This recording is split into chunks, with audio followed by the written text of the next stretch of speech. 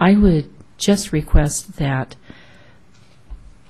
we have a survey outreach to our existing residents, because it is their current Bothell, and if they determine that they want to put their fingerprints out into these other areas, I think they should have a say in that, if they want to do that or not, because there are residents who like Bothell the size that it is.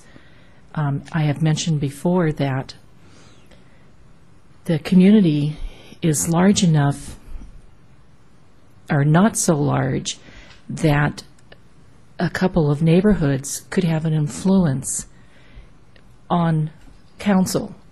As you grow larger, the neighborhoods tend not to have that great of an influence because they're smaller in ratio numbers, the per ratio.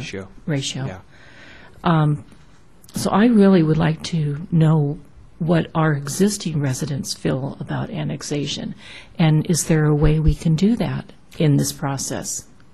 You know, I'll Because we've done a lot of surveys, but never one on that. I'll see you and raise you on that. I think what would be interesting to know is how, because we do have a decision in front of us, is how our residents feel about the relatively, the competing merits of the different annexation areas.